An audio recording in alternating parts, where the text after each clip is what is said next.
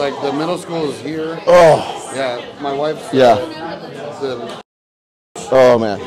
His daughter-in-law is at my wife's school. Is a school site. Yeah. So it's all tight here. It's Yeah. tough. Yeah. Yeah. So I hear what you're saying. Yeah. It's been a rough week for everybody. Yeah. But you're killing it, man. Thanks for doing Thank it. you, man. Yep. Mm-hmm. Yeah. This is amazing. What? I love Flippity. Oh yeah. I love your keynote. I don't know. I'm sad that I didn't come into this early enough, but you said it was culture reads. Well, Math? Math? I've been changing this session. It used to be just about math. Yeah. I call it. I name it after my keynote, the multiple representation math classroom. But now I'm trying to weave in culture to it, like with, your culture of your students, and taking the Zaretta Hammond work, which is really influencing me, and Zaretta Hammond and Chris Hammond.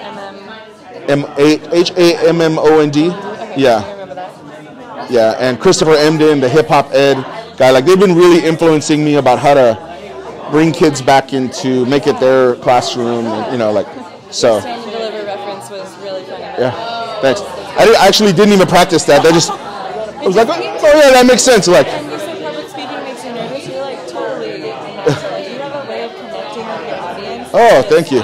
It's really, really natural. Thank you. I appreciate that. Thank you so much for Yeah. Wow. It's very nice of you. Hey. As long as my camera is going to work for me today. Okay. 1, 2,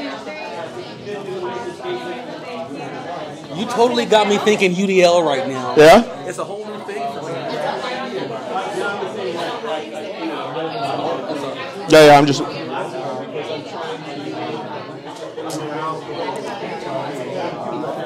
what's happening right now? So this is a Zaretta Hammond thing that she gave us at the training called a cultural empathy map. Yeah?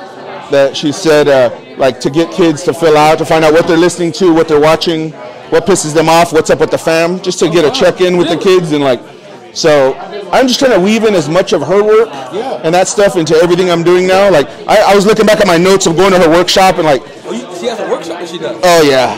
I think I follow her on Twitter. Is she ready for rigor? Ready for rigor, yeah. Yeah. About 1 minute left. I got one right here.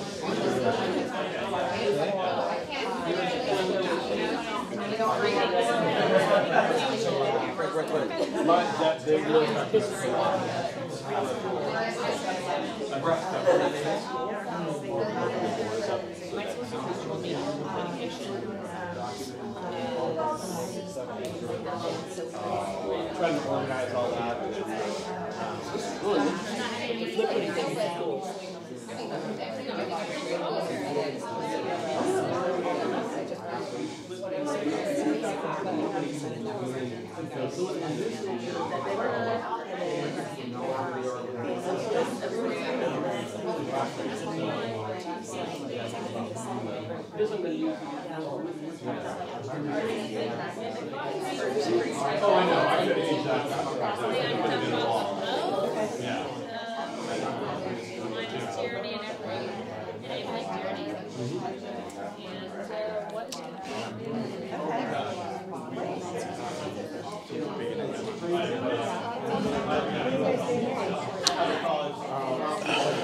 All right, guys, can I get you guys' attention?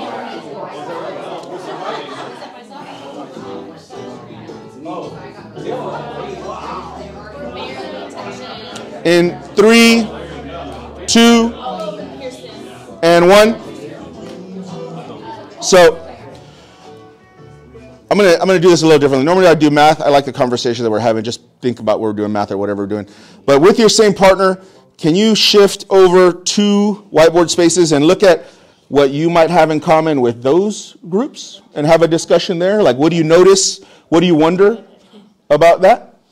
About that, partners? Okay, 2 going this way. 1, 2 spaces over. Yep. Yep.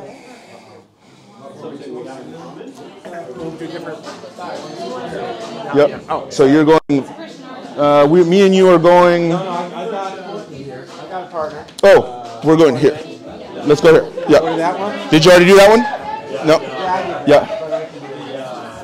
And if you want to write down anything, like what do you notice you want, what do you want, what do you wonder? Check something like, oh, I also watch that. Feel free to do that.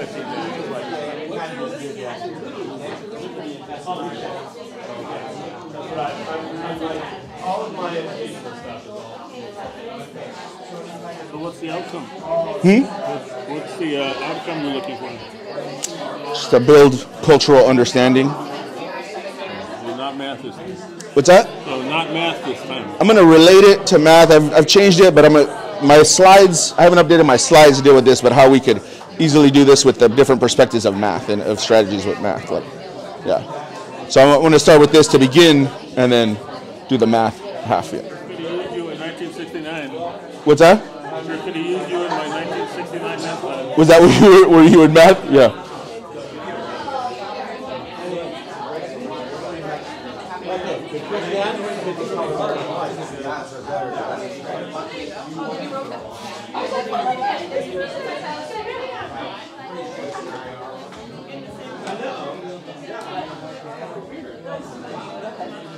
Vice versa. That's awesome.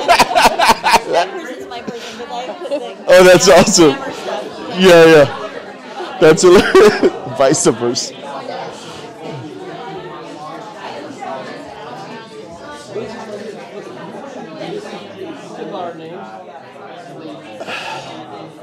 All right, guys. Go ahead and do me a favor and just keep walking around. But don't be a looky-loo. Just walk around and stroll. Do not stop and just stroll and glance until you are back at your whiteboard. Okay? At the last whiteboard you were with that person. So do like a gallery walk type of thing.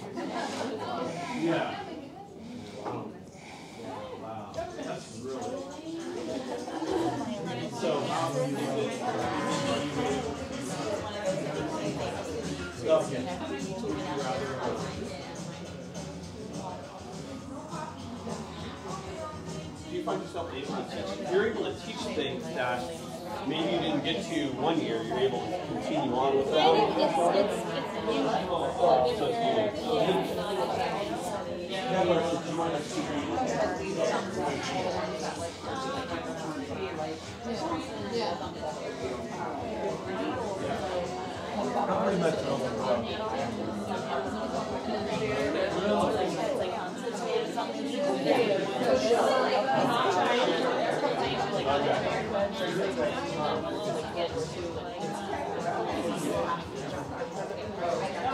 What? Yeah. You're the anxiety hater. Yeah, I hate anxiety. Yeah. And I'm the girl brother. I don't have kids, but I have sisters, so. My dad wasn't a girl dad, so I had to be the girl brother.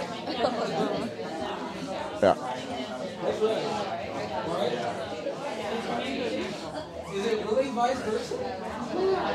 Vice versa. I also hate that now too. Like I didn't know that was a.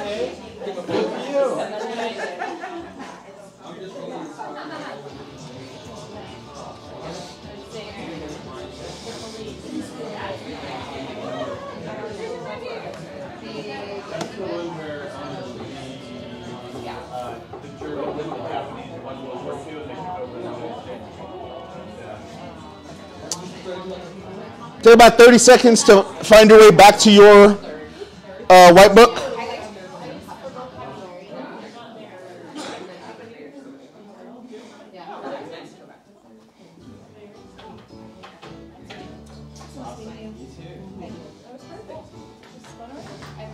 Oh, stay standing for a little bit, just for a little bit, but I'll have you guys, we'll have a seat pretty soon.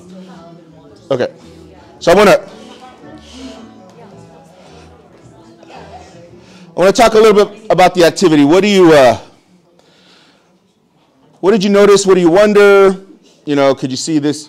Anything and everything is fair game. Like, could you use this with your students? How would you modify it? Like, you know, this is called a cultural empathy map. If you haven't seen that, but we did this in Zaretta Hammond's workshop, which was 3 days, which I just recommend going to and reading her book.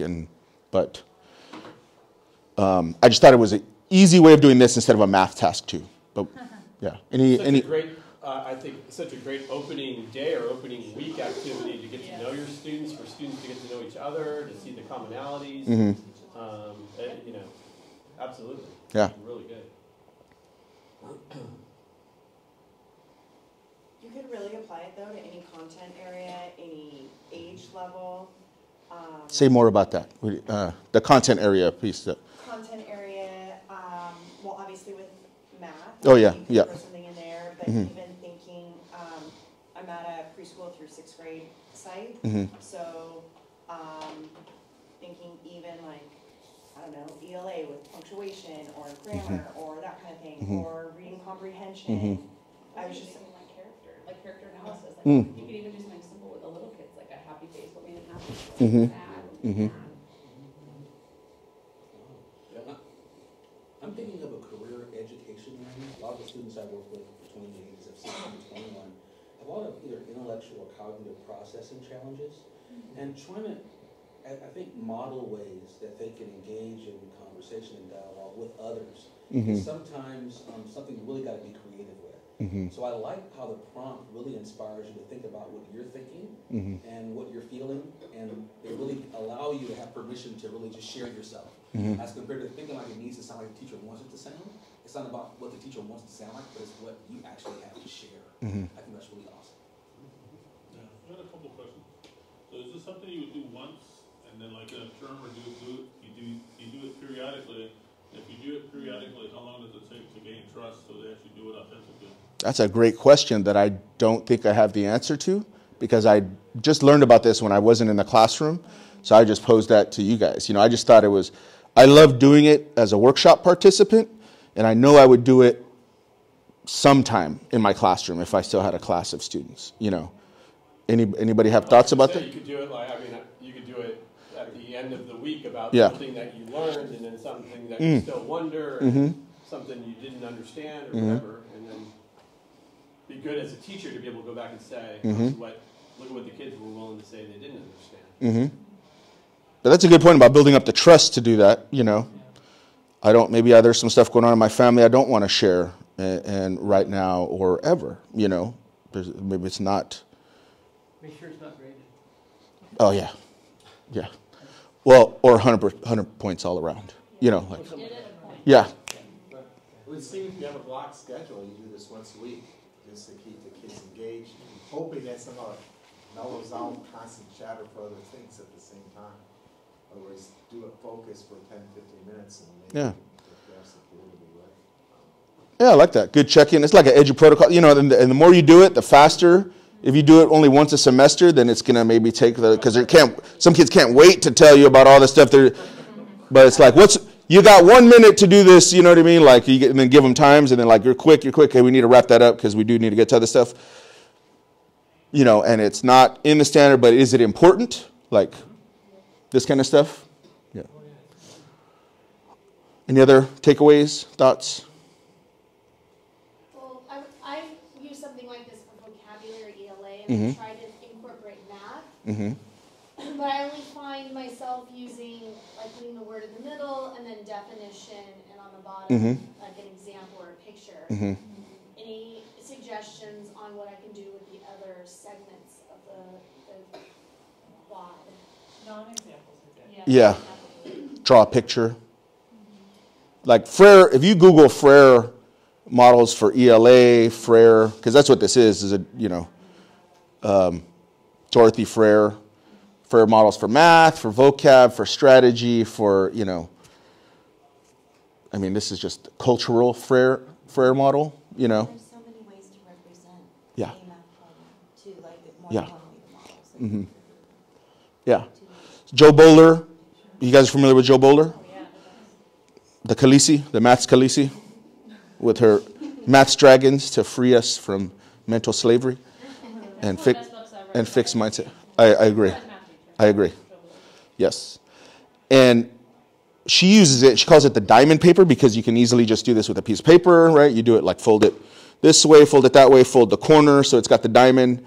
And then you put kind of like I showed in my keynote, you have the equation, solve it algebraically, solve it visually, tell a story, something like that, because do it as a pair, because, I get this representation, but you get this one. Now let's talk about that. Oh, now I see your representation. You know what I mean? I think there's so much more to that with the content, but even connecting like culture, our identities, to connect with each other, to show that we belong in the space first, right? That this classroom, this math class, this school is a place for us, The other thing that I didn't do, so I'm kind of, this is it's a hacked Go ahead and have a seat. Thank you guys for that. Actually, there's one more reason to do Yeah. this, is it gets you out of the students saying the prayer model is just for school. Is that this just looks like something fun to do. Yeah.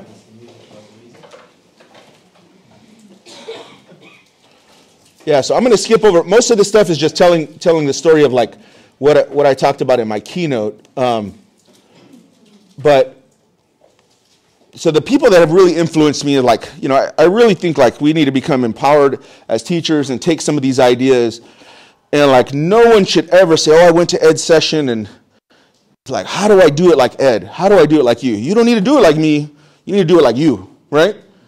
What is your orange sauce and stuff like that? Like I had a teacher tell me one time, she was like, oh, so when I play music, I have to match the song with what I want them to do. I was like, you don't have to do anything that you don't want to do. If that sounds too hard, don't do that. I just thought that sounded like fun. And I can create that playlist, and I had a fun time doing it. But if you don't like to do that, you shouldn't do that, you know? And so we don't have to do anything. I think that's almost as dangerous as following lockstep into the textbook sections, trying to be like a presenter. Like, this is just one interpretation. It's like art, like teaching, right? So just people that have influenced me is like this idea of the whiteboards I first got from 360 Math, put more whiteboards up. But I learned this was more about individuals doing work. And I was like, oh, I didn't really know that because I never went to the training. But and then Peter Liljedahl from Canada has thinking classroom research. And I'm sending you all my slides, so don't worry about that. But I'm going to thinking classroom research where it's more heavily influenced me about the collaboration, the random grouping that I just had you guys do came from his research. It's called visible random grouping. You make your seating chart and your pairings visible and random so that kids, because when you give them a seating chart and just say, here's the new seating chart, what's happening in an adolescent brain? No, like, what? Oh, I'm at that table? Am I that kid? You know? You know? Am I talking too much? Oh, you think I'm talking? You know, who knows what's going on in the adolescent brain, in the adult brain for that matter, but the research says visible random grouping says, you know what? You just put it up to the app. This is your group. I didn't do it. The app did it. It absolves you from that. And then you get them, his research shows it just increases the enthusiasm for kids to work with each other because they're social beings, right? They want to talk. And even though they're going to be like, I don't get along with her, Mr. Campos, you know, I'm like, I really don't care today. It's going to be for 2 minutes, you know? Okay. You know, and little by little, because what is more college and career ready than like being able to work with a bunch of different people? You know? Another piece, so that piece has influenced me. I really like that piece, like using it. I went to this Kagan, Kagan cooperative learning thing, which, you know, I don't want to get too far into that, but I think you can take something good from everything. I didn't like the training the first time I went because it seemed very primary grade stuff for me, and it just didn't seem like my style. I was like, I don't want to do that. Like, if you're going to come in and judge me on, we're going to do a round robin today, guys, and foxes or whatever, I don't know, some stuff like that. I'm like, that's not me. But I did take one thing, which they call, like, every time they switch partners, they would, like, have a gambit, which is weird because I always thought Gambit was the guy that shot cards out of his hands. But the gambit they call was like a greeting, like, oh, how are you, or high five, and something like that, you know. It's like the gambit of the teacher welcoming the students, you know, which way do you want to be greeted type of stuff. But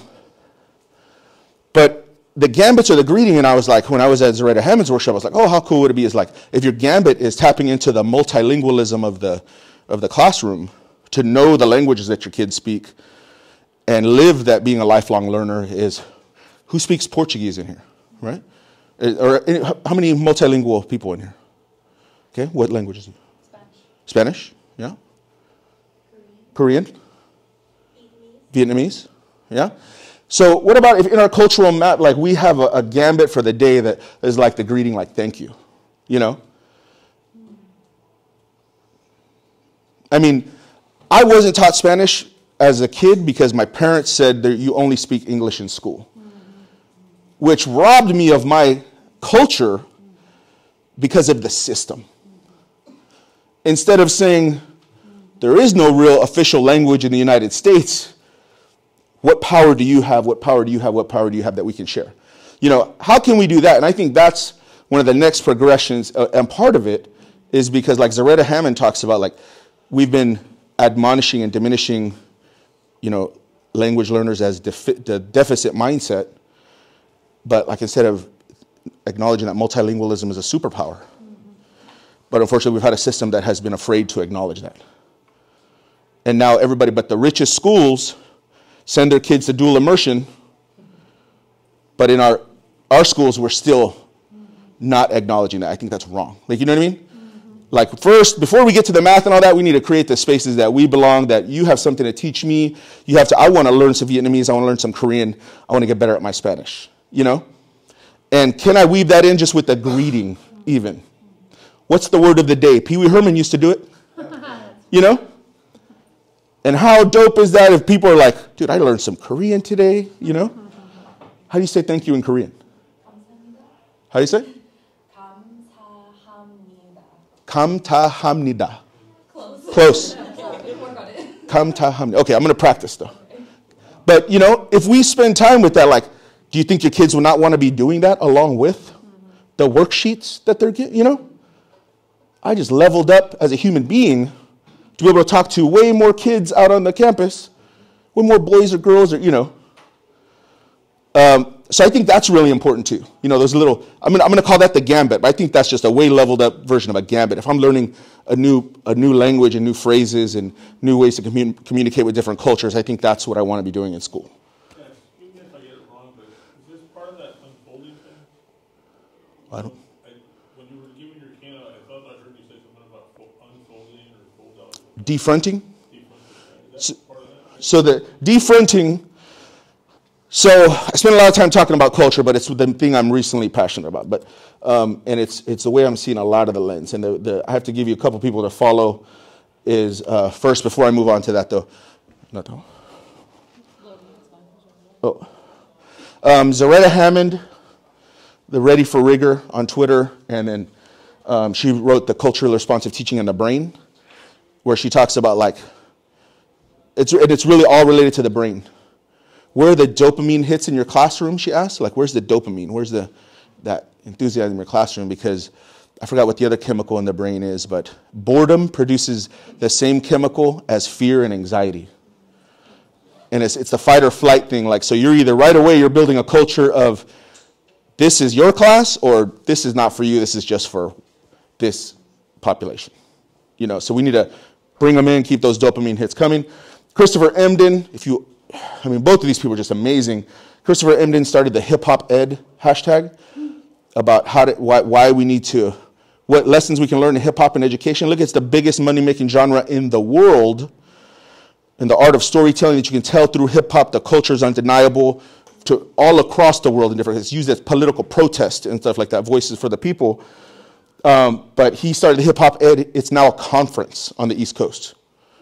You can go and learn, and they're infusing dance, graffiti, art, freestyling, stuff like that. So that's a big part of it. But I think that is, because this visible space that we create here with the whiteboard space, I think there's so much opportunity to take risks and try all of these things and start experimenting, you know.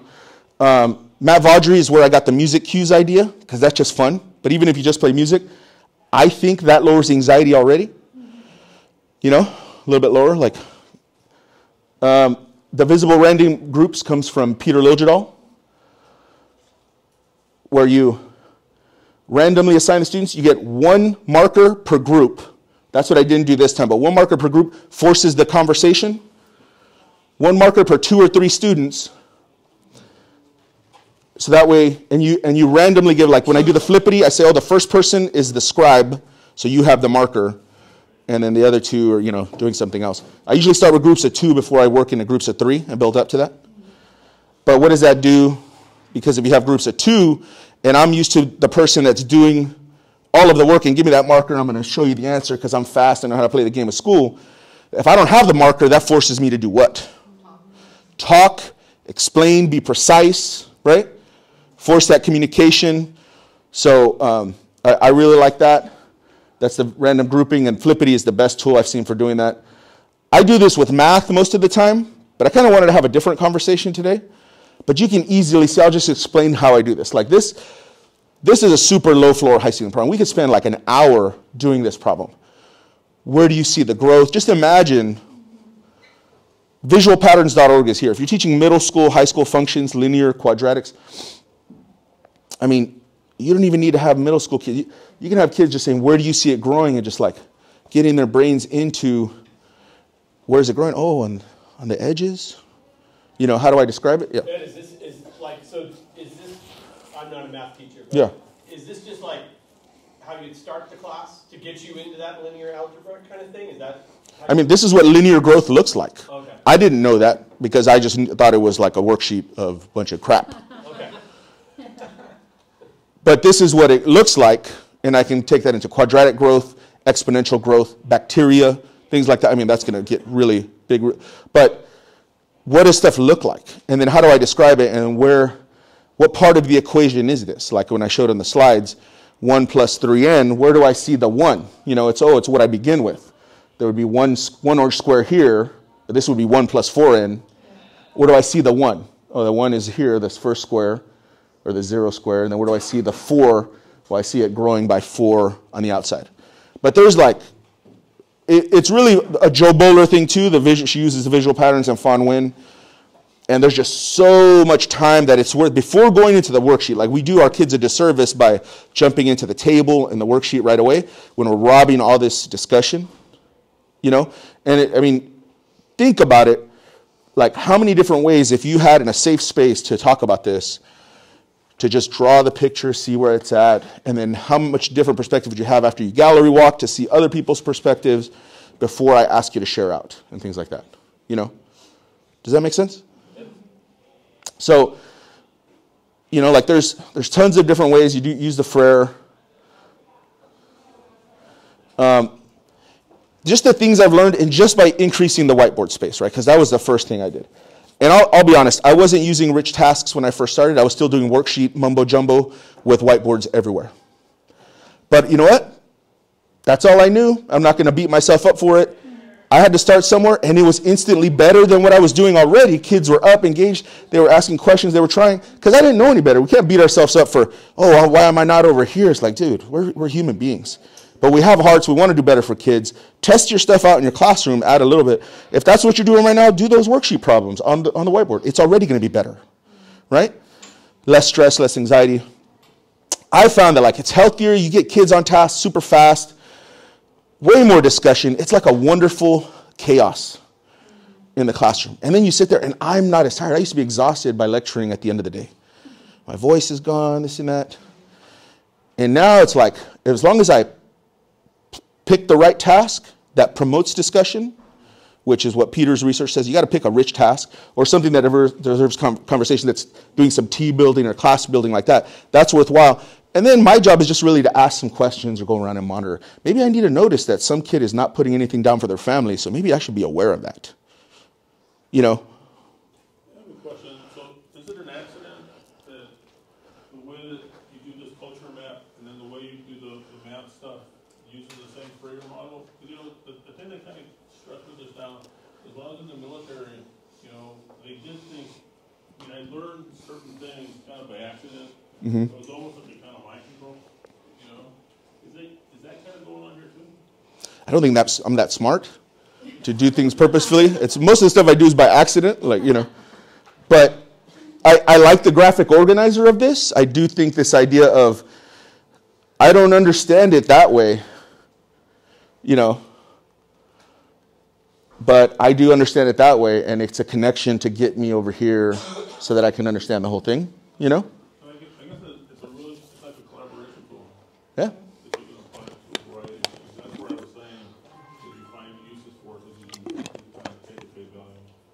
Yeah. And I mean, there's like, it's limitless, you know, what you can do with it. The defronting the classroom idea. So Peter's research is what he talked about, the defronting, right? And what that means is like right now there's clearly a front of the classroom, right? It's right here where the big screen is. How else do we know? Every single desk is pointed in this direction. Let's undo that, right? I was used to that, but when I helped to write this grant that and painted that, I had a lot of input on like how I was going to have my class set up. So I put it in pods, and they're like, oh, I had like money for like 2 giant TVs. So I was like, oh, that's cool. So what I did was, and I really love this, is I put, instead of here, because honestly, this is like a waste of space. I can have like 2, 3 kids working here. And I think whiteboard space, I'm going to put that greater than Chromebooks, to be honest. Give me Chromebooks later, but I could get the most activity with the Bluetooth speaker and some whiteboard space, and I could rock some lessons, you know? And so if I have TVs or whatever, I mounted my TVs in the corner here to make, it turns into a minimalism idea. If you've ever seen that documentary, like you really got to look at your space and be like, what is it used for? What's going to bring the most joy to your kids, to learning, to teaching? So I got everything off the walls. I said, okay, I'm going to put my Chromebook cart under here because it's under this TV that was, and then there was another TV like in like maybe that corner and that corner. So there was no front of the room, and I even got rid of my desk, to be honest, and I just ran it from my laptop and AirPlay. I had I think I had a little podium that I could wheel around. But I was really walking around because most of my kids were doing that there. And then I bring this thing in because this is a big part of the defronting the classroom. Like instead of a DocCam or the Elmo, which I love, but I had a lot of anxiety growing up when I was in school. Like I could play the game of school like a champ, straight A's, but as soon as you asked me to talk about something in public or share my book report, I was a wreck. I did not like coming up to the front of the classroom, like, you know, but just by being a teacher, you practice, like, I need insurance, I want to see, I'm going to have to do this. So I never liked the DocCam for that because I could empathize with those kids. Because even when you walk around and a kid is doing well, you're like, oh, that's really good. When you're looking over the shoulder, what is that kid thinking? Or what do they do? They stop. What did I do wrong, right? I'm scared, what's wrong? The nice thing about this is like I can look over kids' shoulders all day long and I can check for understanding. I see it all. Nobody's stopping working. It's a time management issue too. I can see what's going on if I give them the right task. And then if I do want them, like maybe the kid, because there are some like, I don't want to stand up. Okay. So I use Air Server. You guys ever use Air Server? Yeah. I don't know if it'll work because how much time do we have? Like, are we done? Yeah. Oh, sorry. I'll send you the software, but it basically what this does is, like I use this, and I have links to all of this stuff, is just my mobile DocCam, because I can take this around everywhere, and I'll be like, I don't have to yell at Omar, because, man, Omar, you always talking, you know, because I could just sit and I could teach, and what's up, man, how you doing? I can sit next to Omar, and I could just sit here, and I don't have to get mad. You know, and I could just sit from here and maybe Omar, you know, I just needed to reconnect with Omar. That's why he's talking. He wanted to talk. We can talk while I do my math lesson. Oh, by the way, can you show me? Can you do that? Or for some kid that doesn't want to get up to talk at the board, I could just bring that to them, bring the DocCam to them. It's like $15 for Air Server. You buy an iPad, but it does work with Android and stuff like that. So does that make sense? Like lowering some anxiety. See how these little things lower anxiety, creating the place of belonging for your kids, and then you can do whatever, like in math or whatever you want to do. What is this called? It's a iPad document holder or something like that. I have the links in it. I'm going to send you all the links if you filled out that. And then the last thing I'm just going to say before I let you go, how many do we have? 1, 2, 3. We have 18. Okay.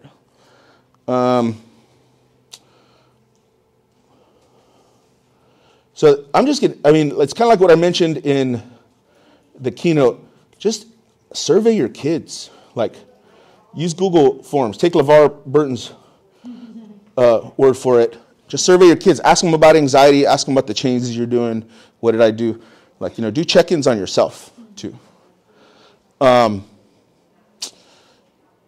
was going to do a flippity raffle, but I think we have enough. You already got a white book, right? Yeah? You got a white book? So if you already got one, Can you just opt out of this?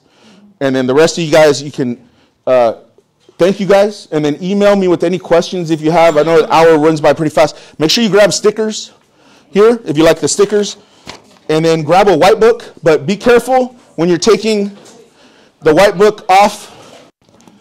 And I have a 40% discount code that I'm going to email you for the white books that you can use on the regular ones or the heavy duty ones. How much are these typically by themselves? A set of 10 is like $60. Okay. The heavy duty is like $100. Yeah. Which one are these? Yeah, looking at the website. The regular. So are these the original ones? Original. Okay. Yeah. All right, great. Yeah, but my 40% discount works on both. Awesome. You're going to give us that code in the email? Yep. Yep. Thank you so much. You're welcome. Thank you. You're very entertaining also. Oh, I appreciate it. Can we see anyone else? Oh, yeah. Doesn't matter. Yeah. Thank you. Yeah, if you need to erase it, here, and then if you want a little piece of tape to roll it up so you can close it, like there's still... I'll take the other one down.